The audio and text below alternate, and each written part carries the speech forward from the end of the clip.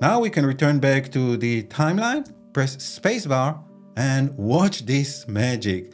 This is the original sign, and here is the content-aware fill version that we've managed to create using Photoshop Generative Fill. Amazing. Hello and welcome to Stern Effects. In this tutorial, I'll show you how to use content-aware fill using AI to create a clean plate and replace a sign with the help of Mocha Ae. So we're going to achieve it using 4 steps. First, we're going to track this shot using the Planar Tracking built-in tool inside After Effects, which is Mocha Ae.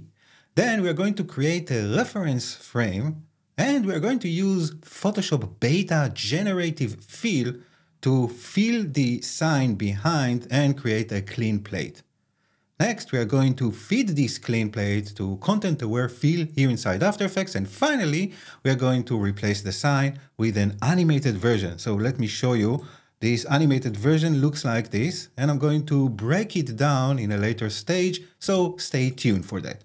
But now let's begin with the tracking stage. So I'll select this clip and then go to the animation menu and choose Track in Boris FX Mocha. This will apply the plugin, and to get into it, we'll need to click on Mocha. Over here, I'll grab the Rectangle X Spline Layer tool, and I'll marquee around the area that I want to track. And then I'll make sure the tracking points are inside the surface that I want to analyze. So Mocha is a planar tracker, and it's very important to define the correct plane to get an accurate result.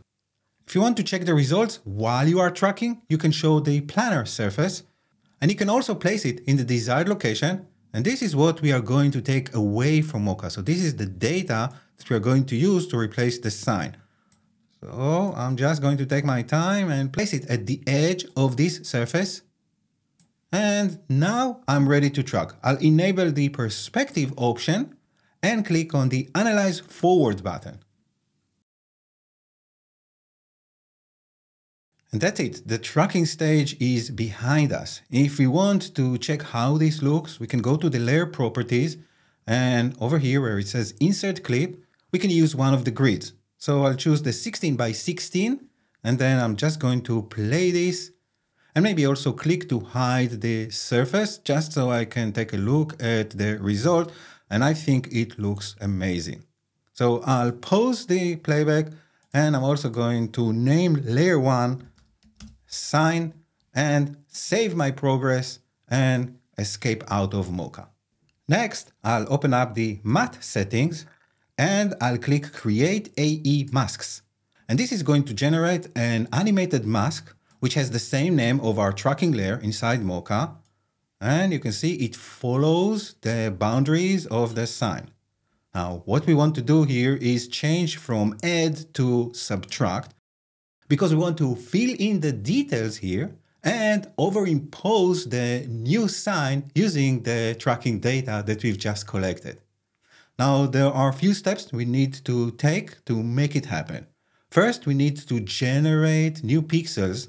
And to do this, I'll go to the Window menu and I'll ask After Effects to show us the Content-Aware Fill panel. But the problem is that we don't have any data for After Effects to generate a fill. So before clicking on Generate Fill Layer, I actually need to create a reference frame for it.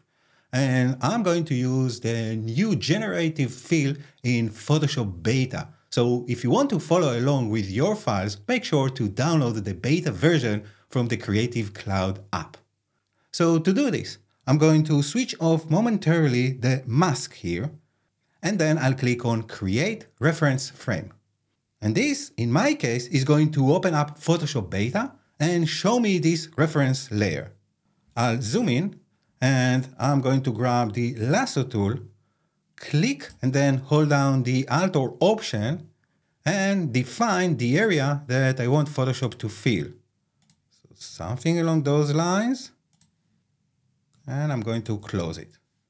And once I have a selection, I can click on Generative Fill. I don't need to place anything here in the prompt. I'll ask Photoshop to generate a new sign texture for us. So these are the three initial results. This is the first one, this is the second one, and this is the third. I think this is our winner, but we can try again. So I'm just going to click Generate and see if Photoshop can come up with something better. So again, I've got three options to choose from. So the first, the second, and the third. So I think I'm going to stick with this one. And if I don't need any of the other files, I can just delete them. And this is my recommended workflow because otherwise the file on disk can be very big. So I don't need this version, and I don't think that I'm going to use this one. All right, I'm going to just press Command S here on the Mac, Control S on the Windows side to update this frame, and then I'll switch back to After Effects. And we can see that After Effects now sees the Photoshop reference frame. Now, to make it work, I need to return to the sign mask and change it back to subtract. So other than the first frame, all the other frames are going to be empty. And then in the content aware fill, I'll change the fill method from object to surface. And this is going to generate the best results because we just want to replace the surface texture. So this is the desired mode for it. And then I'll click on Generate Fill Layer and let After Effects do its magic. So you'll need to be patient. You need to wait for the two stages. The first one is the analyzing part.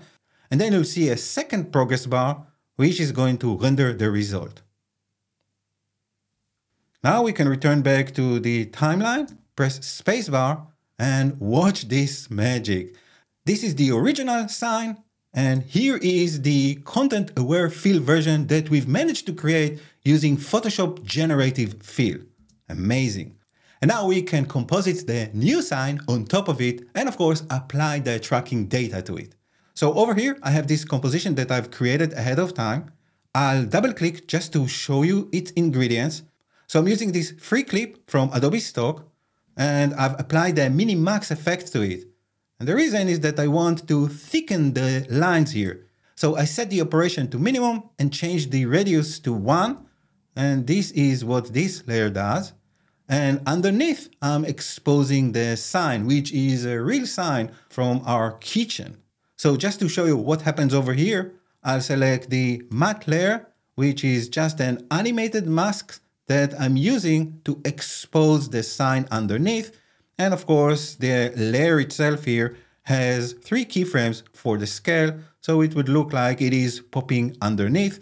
And I have a white solid, which serves as a background because I want to multiply those pixels above the sign that I want to replace. So let's return to the main composition. I also want to emphasize that the comp here is the same dimensions as the original comp as well as the same frame rate. And this is very important if you want to apply the Mocha tracking to it. So I'm going to temporarily switch off the visibility for the sign. I'll go to the beginning and I'm actually going to open up the tracking data here and click on Create Track Data. I only have one layer, so I'll select it and click OK. And now we can see that we have keyframes for the Mocha effect. Now, what I would like to do is apply those keyframes, the tracking data, to the sign layer. So I'll set the export option from corner pin to corner pin with support to motion blur. I'll make sure that the layer export to is set to the sign, and then I can turn on the visibility switch for the sign, and finally click on Apply Export. If I'll press spacebar, we can see how it is looking so far, which is not so bad, but it's not believable. So I'll select the sign layer. First, I'll switch the blending mode to multiply, and this is going to say goodbye to all the white pixels. And now I can stylize it. So I'll add the turbulence displace effect. I'll change the size to 3. And this will help to displace the pixels and make them look a bit more connected to what we are seeing here. I'm also going to select the layer, press T to see the opacity, and maybe lower it to 85. And then I'll add a levels effect. And I'll go to the green channel and play with the green output black just to match the colors to what I'm seeing in the scene underneath. So 20 in this case I think will work. And I think that this is it. So let's go to the beginning and maximize the composition panel and press spacebar to preview the result. So my guess is that soon enough we'll be able to do this number inside After Effects without Photoshop's help. But until then, the future is already here and you can use the Generative AI to create a clean plate in a fraction of the time that it used to take before. Let me know what you think about this AI madness in the comments below.